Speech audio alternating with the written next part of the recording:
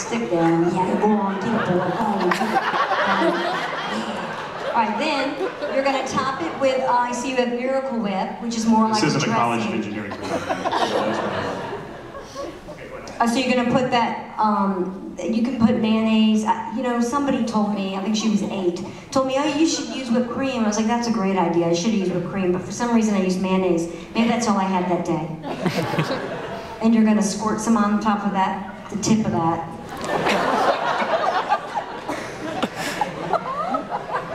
Well, you can just bite off the end of that.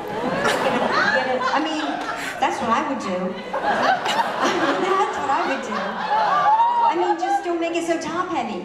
Bite it off or just snap it off. whatever turns you on. Yeah.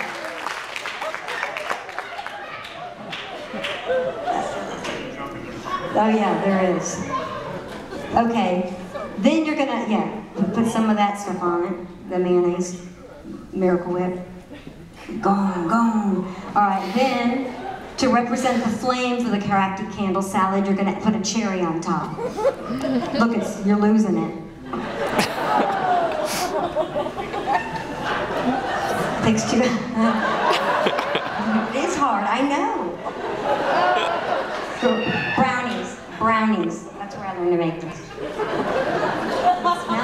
Miracle Whip smells bad. And then a cherry, it represents the flame. There you have it. That's it.